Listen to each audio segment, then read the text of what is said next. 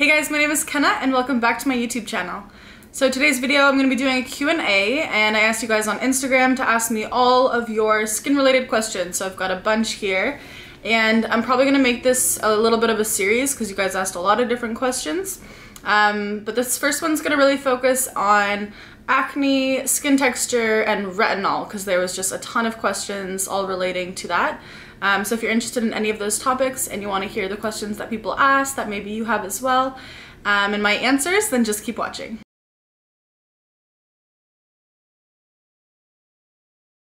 Alright, let's get into it. So the first question is, does your diet have a really big impact on your skin, or are the products you use more important?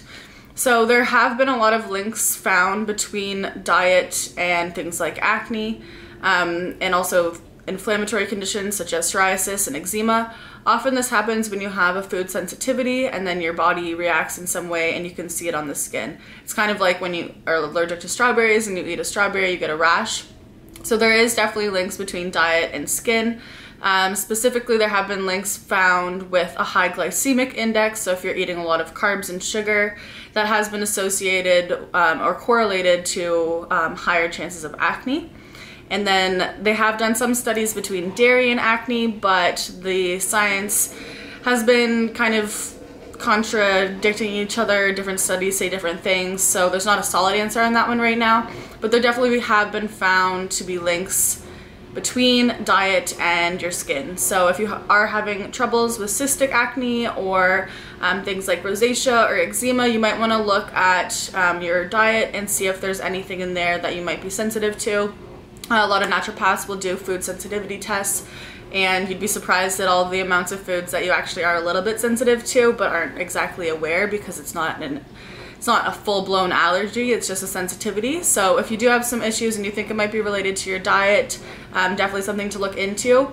But it's a combination of both, you know, your diet and then the products that you use. But if there is something in your diet that's affecting your skin, there's no product that you could use that's going to fix that because it's internal. So you kind of got to just do some trial and error, some discovery, working with a naturopath, and see if potentially there are some things that you are sensitive to that you're not sure that you were. Okay, what causes little white bumps on the face/chin area? How do you get rid of them? Thank you. So these little white bumps they're not acne. It's actually just a buildup of your skin cells when the kind of equipment in your skin does not function properly to exfoliate and shed those cells. So the best thing that you can do is do a chemical exfoliant. So either a beta hydroxy acid such as salicylic acid or an alpha hydroxy acid should work as well, either lactic or glycolic acid, and you could use these 1 to 3 times a week on the affected area and hopefully just restart that exfoliation process again for your skin. I will mention that with salicylic acid, it is going to exfoliate your skin, but sometimes your skin can be reliant on this ingredient to exfoliate. So if you've never used it before, I would probably try either lactic acid or glycolic acid first because they're a little bit less skin addictive, a little bit more gentle. They work in a little bit of a different way as well. So definitely try out a chemical exfoliant if you're experiencing little white bumps on your skin. Okay, someone is asking my opinion on retinol.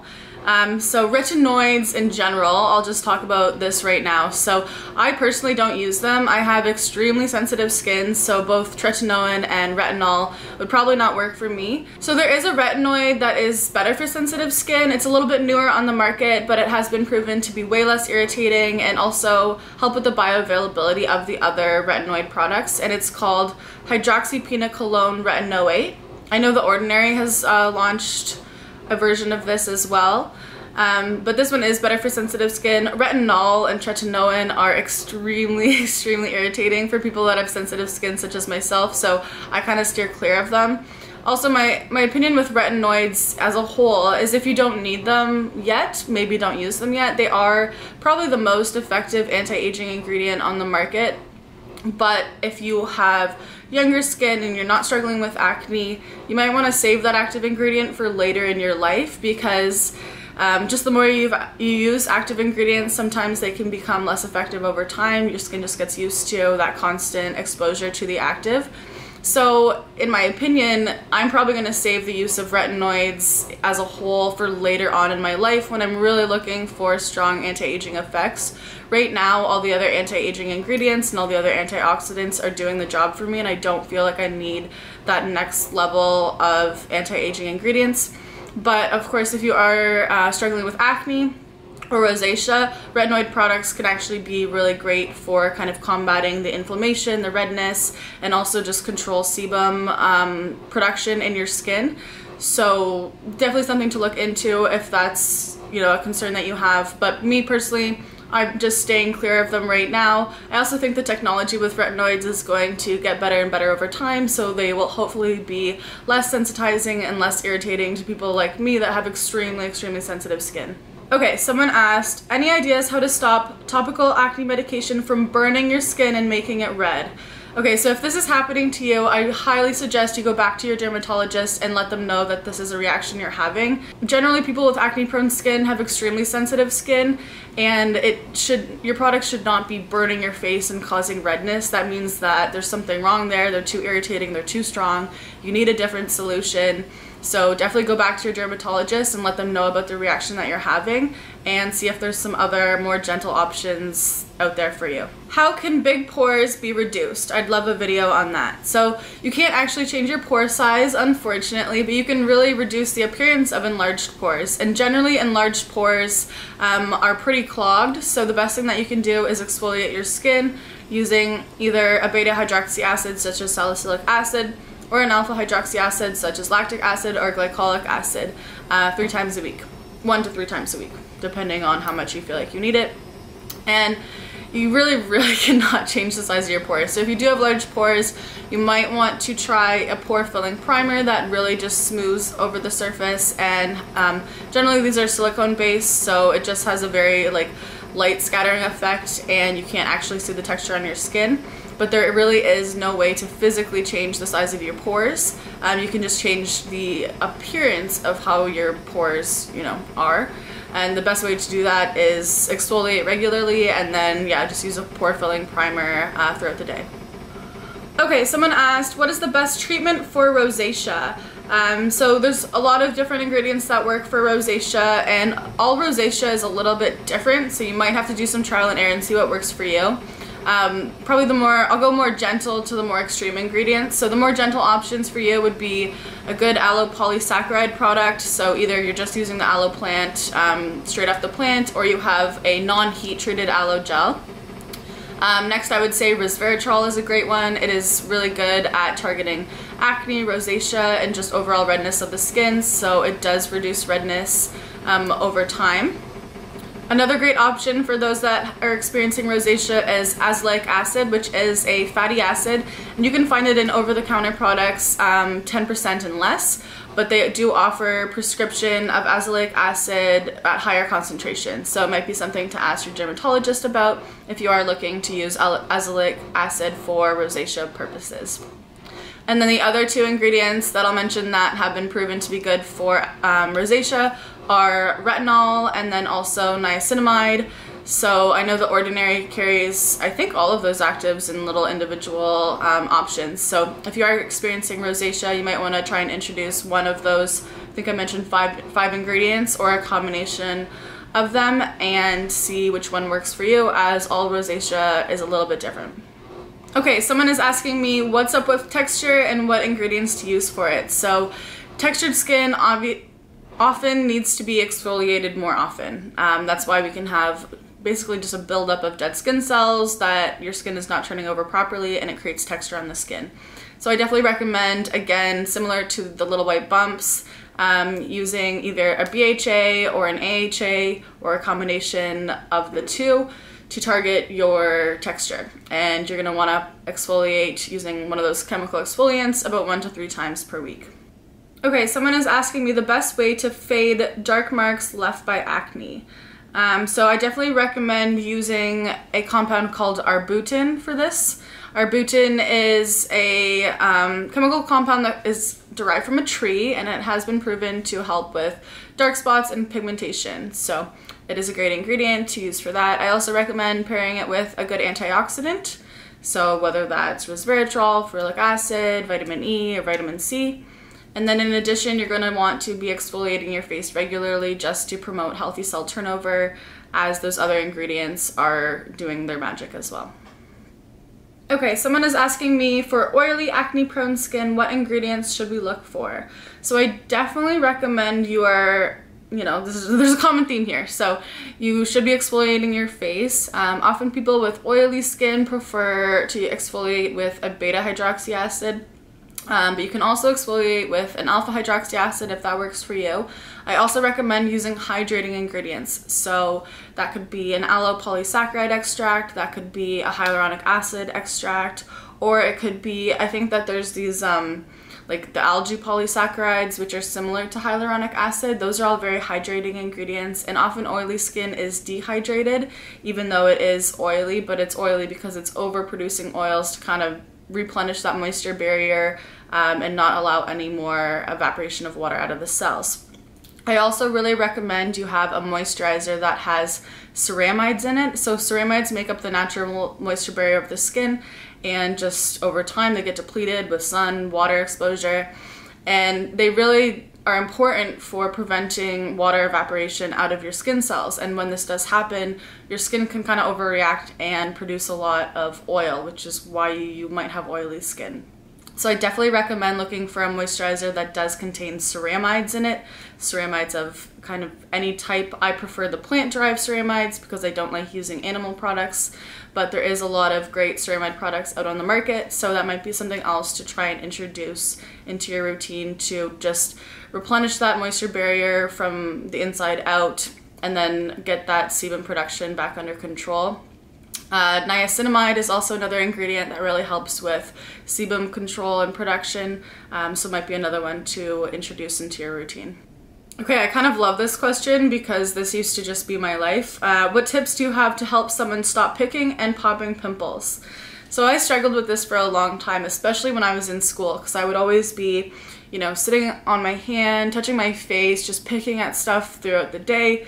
When I was studying, just hyper-focused on the computer, I would always touch my face, and it just made things so much worse. So I actually find that when I wear a small layer of makeup, I do not touch my face at all. So that is one tip I've learned, or tip I've learned over the years, is that when I have a bare face on, I actually tend to touch my face all the time. Out in public, sitting at my computer, I just touch my face all the time. Versus when I'm wearing makeup, I don't want to mess up my makeup, so I never touch my face. And that actually helped me clear out my acne because I wasn't touching my face as much. Another trick is when you want to pop a pimple, just take a big glob of like cream or gel or whatever and just pop it on. Like, just put a huge glob on it so that you can't even really see the pimple, and then you'll lose the desire to. And if you go to touch it, you'll be like, oh gosh, that's product, and then you're not gonna pop it. So that's something that I found at home. All of my pimples, I would just put a huge glob of moisturizer on them and just leave it like that. And if I ever went to go touch it, I'd get reminded that I shouldn't be touching it because I'd be touching a huge glob of product. Same thing for when I'm going to bed. I'll wear like a huge glob of my moisturizer on top of my acne so that I'm just not subconsciously picking it throughout the night as well. So those are kind of my two tricks.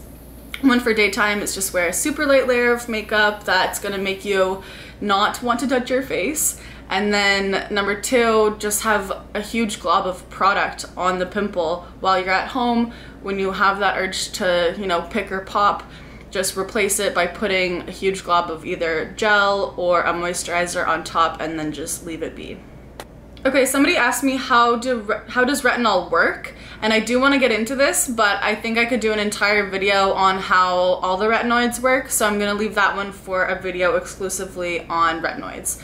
But really good question, really interesting. I'd love to dive into the biochemistry behind how these work and why they're anti-aging and how they affect sebum control and acne and all those things. So that video will definitely be coming. Okay, and then someone did ask, what retinoid do you suggest for dry and sensitive skin? This again would be that hydroxypinocolone retinoate product. That's definitely the one that I recommend for people with sensitive skin because it has been proven to be a lot less irritating than the retinol or tretinoin products. Okay, this one's interesting. Someone asked, how do you feel about Proactiv? So, in my opinion, you know, acne can affect your life so much and affect your self-confidence so much that if you find a system that works for you and it makes your skin clear and that makes you feel better, then there's nothing wrong with that. What I don't like about Proactiv is that people often do find that if they stop using it at all, even for one day, their acne comes back and it comes back worse. And this does often happen when you're using the combination of benzoyl peroxide and salicylic acid at high concentrations in multiple of your skincare products. So yes, is it effective? I definitely think so. Has it helped a lot of people clear their acne? Absolutely. But once people like try and get off of it, they often have a lot of struggles and will have to move to another anti-acne type of skincare system anyways. So I think that it's good if it has worked for you, and if you want to continue using it, that's great. But for a lot of people, it worked and then they, you know, their skin was beautiful and clear and made them feel confident, and they stopped using it and then it all came back. So I'm just not a fan of products that do that. I think that skincare products should really be building up your skin's own machinery to exfoliate and, you know, protect itself and prevent evaporation of water out of the cells. So if you have to rely on your skincare to have nice, healthy, glowing skin, it's a bit of an issue. I think that you should actually be able to step away from any skincare routine for 2 to 3 days and have no issues come up. But that's just my opinion. So I don't have strong opinions about Proactiv, but I just don't like the fact that a lot of people struggle getting off of it because it just causes an overreaction on the skin and their acne can often come back and come back worse. So that's kind of my 2 cents on Proactiv. Okay, the last question for today's Q&A is, how many products do I need for a basic skincare routine, and how often should I exfoliate? So in my opinion, there is, I would say 4 products that you're gonna need in a basic skincare routine. So you're gonna wanna have a nice gentle cleanser. This can be, you know, an oil and water cleanser, or it can just be a gel cleanser. Next, you're gonna wanna have a moisturizer that encompasses both hydrating and moisturizing ingredients. So hydrating ingredients can include like an aloe polysaccharide extract or a hyaluronic acid. And then moisturizing ingredients can include things like plant oils and ceramides. So if you have a moisturizer that encompasses both, that's perfect. And then absolute must is your SPF. You have to wear SPF every single day. And then lastly, I think an exfoliation step is really important for a lot of people. I would say most people. So as far as exfoliation, you can use either beta hydroxy acids or alpha hydroxy acids, and I definitely recommend doing this 1 to 3 times per week. And just see, you know, if you feel like you need a little bit more, you could go up to 5. If you feel like you are fine with less, exfoliating once a week is totally fine. So I think the most basic skincare routine should encompass a cleanser, a good moisturizer that has both hydrating and moisturizing ingredients, an SPF, and then a good chemical exfoliant. Okay, that's all the questions I'm going to answer for today, but thank you to everyone who left me questions on Instagram. I think it's really fun to have that interaction and really get to see all the questions that you guys are wondering. So if you enjoyed this video, please give it a thumbs up, and if you're not already, please subscribe to my channel and be part of this awesome community of science babes. But again, thank you guys so much for watching, and I will see you in my next video.